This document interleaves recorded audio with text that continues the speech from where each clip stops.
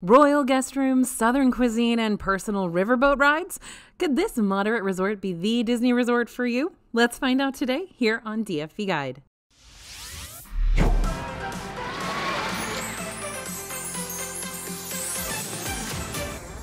Hey everybody, it's AJ for Disney Food Blog. We're taking an in-depth look into a rather underrated Disney resort, Disney Port Orleans Riverside. This is a laid-back hotel with lots of rustic, Louisiana-inspired charm, and it's also next-door neighbors with Port Orleans French Quarter, meaning you can take a quick stroll or boat ride over to the French Quarter if you're on the hunt for more Mardi Gras vibes, jazz tunes, and a larger array of southern cuisine. These resorts are like two sides of the same coin. They got the same southern inspiration, but also two totally unique Louisiana-style atmospheres. We've already done a full-fledged video on Port Orleans French Quarter if you want to check that out after this, but for now we're staying on the Riverside of things. As a moderate resort, you can expect Riverside to have mid-range prices, or at least what Disney defines as mid-range pricing, a decent offering of amenities, and decently sized rooms. That's what moderate resorts are, the middle of the road. So it's not going to be as cheap as a value resort, but it'll have more to offer. And in the same breath, moderate resorts will be less expensive than deluxe offerings, but won't have as many amenities and perks.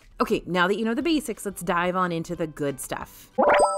Join me for a virtual stroll around the grounds of Port Orleans Riverside. This resort is influenced by rural Louisiana, so expect to see lots of large mansion-style guest buildings, which the resort refers to as Magnolia Bend, along with rustic-style lodges, aka Alligator Bayou.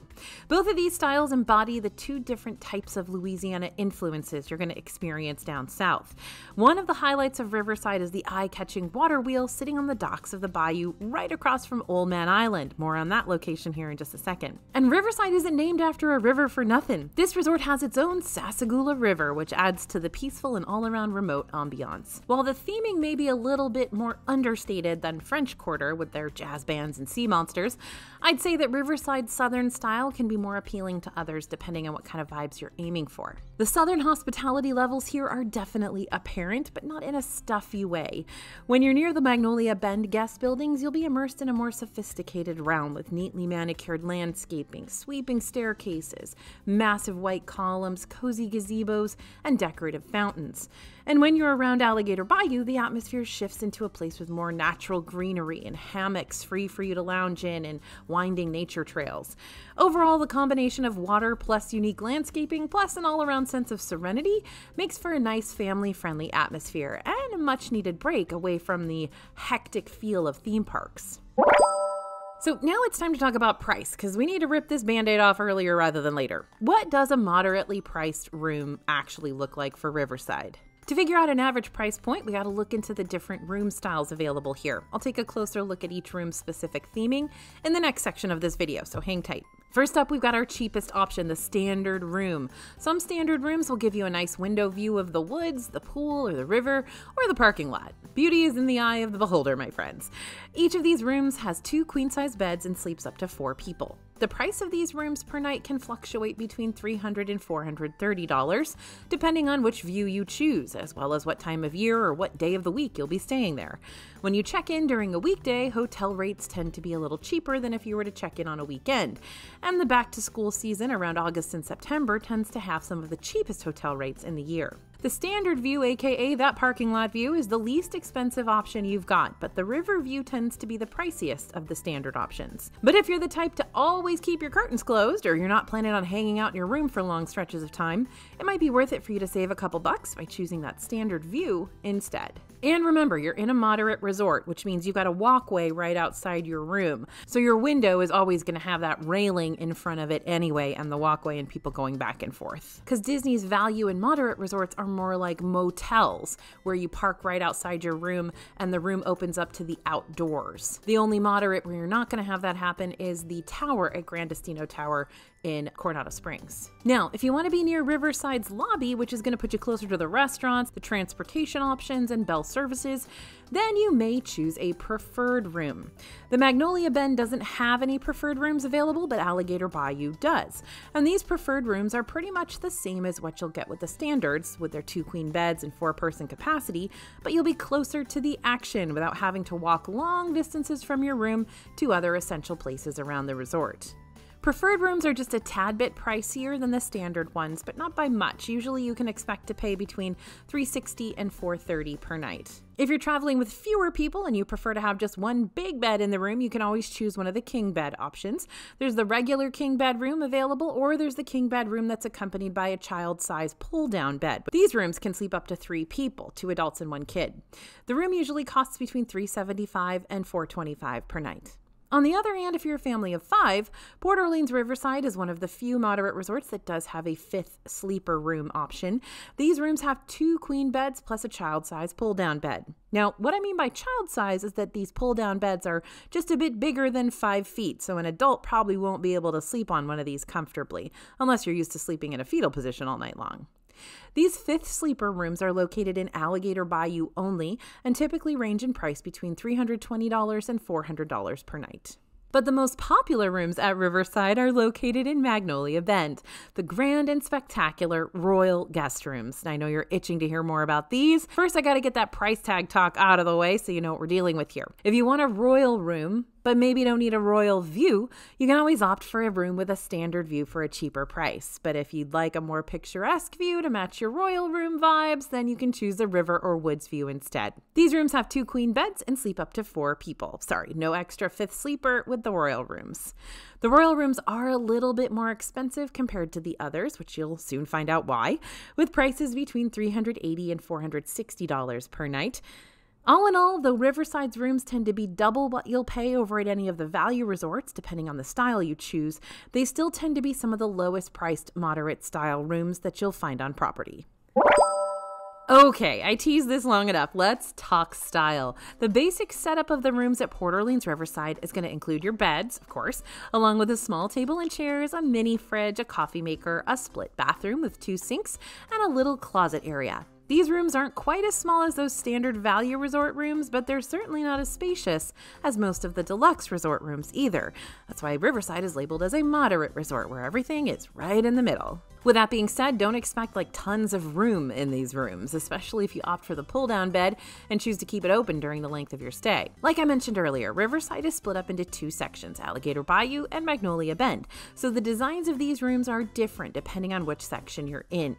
The Alligator Bayou rooms mimic those rustic, swampy vibes. You'll have mirrors framed with tree branches, a wooden crate nightstand, and a sink fixture made out of a washboard. Think Frontierland for this, but because this is Louisiana, of course you're going to see Princess Tiana and friends showing up in the decor. In fact, if you get a room with a pull-down bed, you'll find a mural of Louis, the musical alligator, snoozing alongside Ray, and the froggy versions of Tiana and Prince Naveen. It's important to note that the lodges over in Alligator Bayou are 2 stories high, and they don't have elevators for you to rely on. Though 1 flight of stairs may not be a huge deal for some, it can be a big deal if you're carrying strollers or sleeping kids, or if someone in your group has mobility concerns. If you want a request being placed on the 1st floor of your resort, you can make your request during the online check-in process via your My Disney Experience account. Or if you want to speak to a cast member directly about your concern, you can always call the resort reservation number at 407-939-1936. Room requests aren't always guaranteed, but cast members do their best to accommodate and will definitely make sure your requests are met if you're physically not capable of staying in a room on the 2nd floor. Alrighty, now on to the rooms over at Magnolia Bend. The standard rooms in this section also mirror the surrounding areas, so expect to see lots of class, southern charm, and simplicity. The color scheme inside the room is simple and sleek. The furniture feels a little more upscale as compared to Alligator Bayou, with a marble top table and nicely carved headboards. But don't worry, you're not totally missing out on the Disney influence in these rooms either. The curtain that divides the bedroom from the bathroom features none other than Tiana herself. But if a single themed curtain just ain't cutting it for you, then it's about time I tell you all about Riverside's claim to fame, those royal guest rooms. Aside from a stay at Disney's Art of Animation Resort, your hotel room really doesn't get any more Disney-fied than this. I mean it, the Disney Imagineers went all out on these. The room itself feels very regal with ornate decorations directly inspired by several classic Disney princess films. On the wall, you'll find portraits of princesses like Ariel, Snow White, Aurora, Rapunzel, and several other fan-favorite heroines. But because this is Tiana's resort, she gets the biggest picture right next to the TV. And you can also find silhouette portraits of each princess's beloved beloved prints on both sides of the gold-rimmed mirror. And be on the lookout for hidden sidekicks. Your sinks will be shaped like Aladdin's magic lamp, and you'll find Sultan, aka the footstool doggy from Beauty and the Beast, sitting near the TV too. But my absolute favorite part about these rooms have got to be those headboards. I'm dead serious. The headboards not only have a gorgeous Bayou mural, but they also have cascading fireworks that light up the mural's sky. Has Disney successfully found a way to give me goosebumps while talking about headboards? Why, yes, they have. Now, those of you on the West Coast know that they also have fireworks in Disneyland Hotel's headboards, so you can now stay in a firework-bedecked hotel room on both coasts. I have a hard time finding anything negative to say about these royal guest rooms, except maybe they're a little bit too fancy schmancy for some. I kind of actually do like the Frontierland theming of the Alligator Bayou rooms, but these are a ton of fun and maybe worth the extra splurge, especially if you've got some Disney princess fans in your group who you want to see the first time they open the door to this place. The only downside to the royal rooms is that they'll definitely be the priciest option out of Riverside's room styles. So if you've got a set budget and these royal rooms cross that line you weren't wanting to cross, the standard rooms will still provide you with a very stylish stay. All right, let's talk location.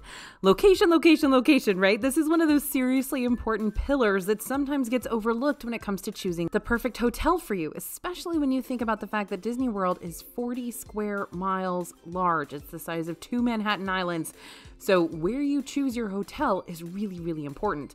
And if you plan on doing tons of shopping during this next vacation of yours, then by golly, Riverside is going to be prime real estate for you. Port Orleans Resort Riverside is a Disney Springs area resort, meaning you'll be super close to none other than, drumroll please, Disney Springs. We're going to talk more about the best ways to travel over to this shopping district from Riverside Resort next in our transportation section. I know you're super excited. Me too. But first, we need to talk about the downside of Riverside's location. Because it's so close to the Disney Springs area, that means Riverside's placed further away from the parks. I'm not talking like hours away or anything. You're still in the Disney bubble, but you're definitely not within walking distance to any of the parks either, unlike some of the other hotels. Even a couple of Disney's value resorts like Pop Century and Art of Animation are closer to parks like Epcot and Hollywood Studios, and they come at a much cheaper price point than Riverside's rooms. And they've got that Skyliner. But when you're at Riverside, you're definitely getting that secluded feeling, which could be a good or a bad thing. It's good if you want to make sure you're staying somewhere that'll help you wind down and completely separate yourself from the theme park atmosphere by the end of each night. But if your group is planning to really maximize your time in the parks every single day by arriving super early for rope drop and sticking around until closing time, then having a long trip to and from your hotel room all the time could get tedious. So now that you got a fairly good idea of where Port Orleans Riverside is located, here's how you're going to get around from place to place. You have 2 transportation options at this hotel, bus and boat. Now the riverboats are only going to be able to deliver you to the French Quarter or the Disney Springs shopping district, and they're so not in a hurry to get you anywhere fast. These are slow riverboat rides. They take about 10 minutes to get you to French Quarter and 20 minutes to get you to Disney Springs one way. But that's what makes these boat rides relaxing and enjoyable, right? It's less about speed and more about taking in the river views and the lush landscapes and the jazzy tunes piped in through the boat speakers.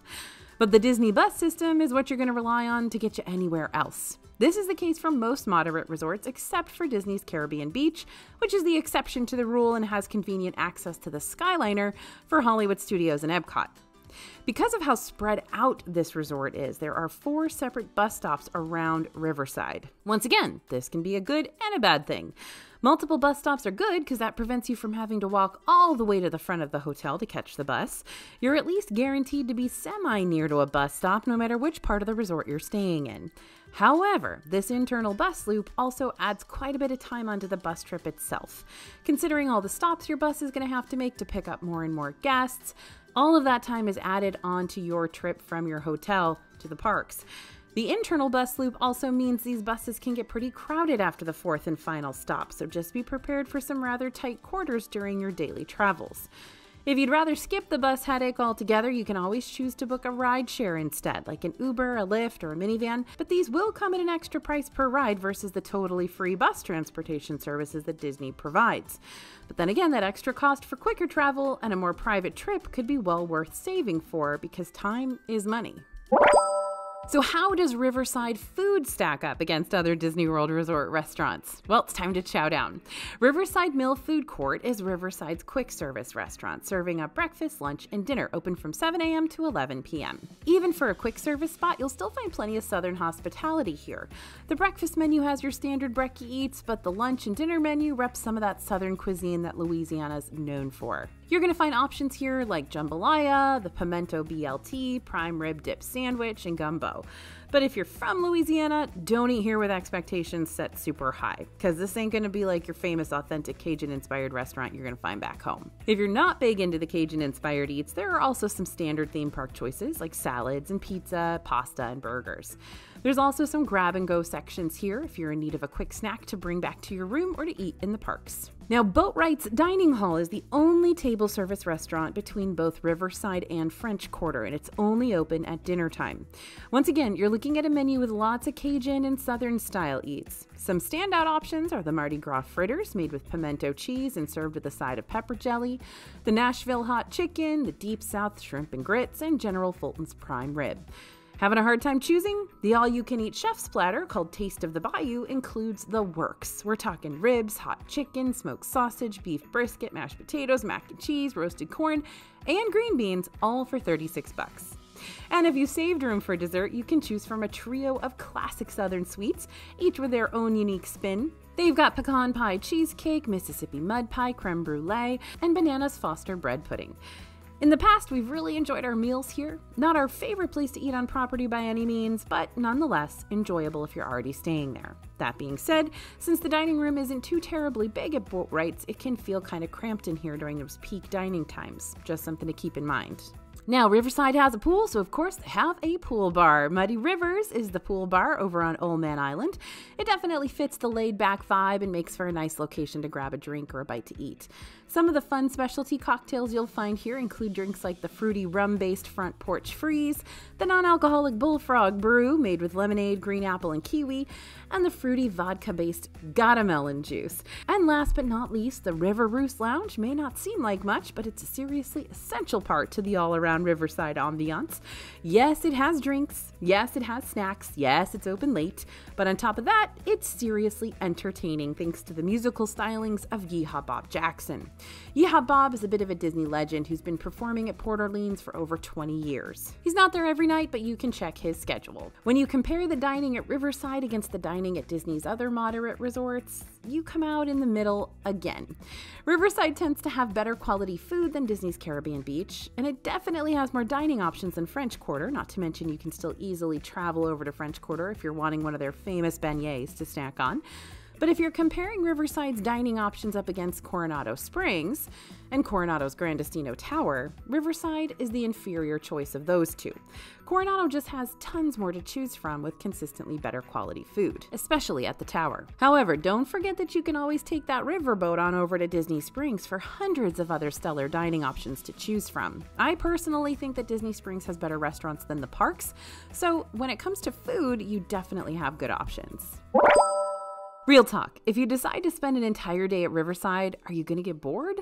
Well, it depends on who's asking, but the quick answer is probably not. There is a lot you can definitely fill your day and night with here, so let's take a close look at all those recreational options. Old Man Island is the resort's feature pool, modeled after an abandoned sawmill. It's got all the standard feature pool essentials like water slides, kiddie pool, and a whirlpool tub, so there's a little something for everyone. But if you're looking for a more peaceful day by the poolside, there's also 5 leisure pools spread out around the entire resort that are probably going to be a little bit quieter than Old Man Island and have a chiller vibe. Now, movies under the stars and campfires on the bayou are offered in the evenings, so you can relax, watch a Disney film, and roast some marshmallows for no extra charge. And all this river isn't just for show, you can actually go bass fishing here at the Riverside Levee Marina, or you can try out classic cane pole fishing at Old Man Island, but these activities will cost you a little extra to experience. And it is always catch and release. And speaking of extra costs, one really unique activity offered over at Riverside is the horse-drawn carriage excursion along the river. This ride is just under 30 minutes, and the carriage can fit up to 4 adults or 2 adults and 3 small kids. really small kids. Carriage rides cost $55 and reservations are highly recommended. If you're looking to get your heart pumping and walking a billion steps around the parks ain't cutting it for you, Riverside also offers bike rentals, including 4-person Surrey bikes and a jogging trail around the perimeter of the resort. Kids can burn a little more energy by hanging out on the playground or in the Medicine Show arcade. These arcades can be fun alternatives during those rainy or gloomy Orlando days. And if you have shopping to do and you haven't already gotten your fill of gift shops over at Disney Springs, you can swing by Fulton's General Store for lots of souvenirs and general sundries that you might have forgotten to throw in your suitcase before you took off for vacation. But my personal favorite Riverside activity has to be trekking over to French Quarter for their bountiful selection of beignets. So we finally gotten to the part of the video where it's time to talk about perks, right? One of the best parts about staying at a Disney-owned resort are the theme park benefits. And I'm not strictly talking about free modes of transportation. When you stay at any Disney-owned resort, you'll receive the early theme park benefit, which allows you to enter any park on any day 30 minutes before the parks open for everyone else. This upper hand gives you the chance to get in line for those popular rides before the rest of the Disney crowds are allowed to enter through the floodgates. And that means you can cut down on those major wait times at the start of your day. However, when you stay at a moderate resort like Riverside, then you will not have access to the other major resort-based perk called extended evening hours. These allow you to stay in select parks on certain evenings for up to 2 hours after the parks close for everyone else. This benefit is limited to deluxe resort guests only. So if the extended evening hours perk was something you had your heart set on, you may want to check out a deluxe resort like Disney's Wilderness Lodge or Yacht and Beach Club instead. Or as an alternative solution that'll allow you to explore the parks later and stay at Riverside during your vacation, you can check and see when the after-hours events are available during your trip. These are separately ticketed events for Epcot, Hollywood Studios, and Magic Kingdom, and allow you to hang out in the parks on certain evenings for 3 hours after they close to the public. You can learn more about these events and what's included in that separate ticket price on our website. I'll link our after-hours post down in the description for you. All right, so is it worth it? Should you stay here? Committing to a resort is always tricky, but if you know what your heart wants, or more importantly, what your budget allows, then it could be an easier decision than you may realize.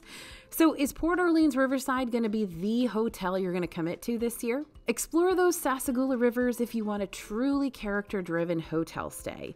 These royal guest rooms can be hard to pass up, but even if you choose one of the other standard rooms at this resort, you're still going to get to stay in a room with lots of detail and Disney essence. And maybe you're looking for a nice, relaxing atmosphere. Other hotels like Pop Century or Boardwalk Inn can feel like they're always in the middle of the action. For some, that hustle, bustle, and excitement is great, but for others who are looking for a more secluded stay with relaxed and easygoing vibes away from the theme park scene, Riverside could be a better fit. And maybe you want a place with tons to see and do. From pool days to fishing to bike rides to nighttime piano entertainment, you're not going to find a shortage of things at Riverside. If you feel like the resort itself is definitely part of the whole vacation package, but you don't want to spend hundreds of dollars more on a deluxe room, Riverside can be that nice middle ground for you. Plus, beignets are just a walk away, just saying. Now, this hotel might not be for you if you'd rather stay somewhere more affordable. The cheapest hotel room options at Riverside still tend to push well over $300 per night. And you don't have to settle for that hefty investment if you don't want to. Even those nearby Good Neighbor hotels, which partner with Disney to give their guests similar Disney resort benefits, can be hundreds of dollars less per night. So make sure you thoroughly explore your options to see which hotel is going to give you the best offerings at the best price point. Or maybe you want a hotel with faster transportation options. Resorts along the monorail loop or the Disney Skyliner route can get you over to the parks way faster than the Riverside buses can, especially when you factor in Riverside's internal bus loop, which can majorly slow down your overall travel time. If you're not looking to constantly pay for ride shares to get you to the parks quickly, one of the other hotels with more convenient modes of transportation might be the route you need to turn instead. Or maybe you want a hotel with more dining options. Sure, Riverside has some pretty tasty Cajun offerings at your disposal, as well as a whole Disney Springs area with hundreds of eats that's only a boat ride away. But if you're looking for a hotel with lots more dining options right there in the hotel, or even signature fancy dining options, this one isn't going to satisfy those fancy food cravings of yours, so you're better off looking into one of the deluxe resorts or switching gears and booking a room over at Disney's Coronado Springs instead. All right, so tell me your thoughts. Are you a Port Orleans Riverside stan, or is there a better hotel out there that folks should be looking into for their next Disney vacation? Let me know in the comments what you think, and keep checking back here for even more full Disney resort reviews coming soon. Thanks for listening, everyone, and thanks for watching. As always, this is AJ for Disney Food Blog, and we'll see you real soon.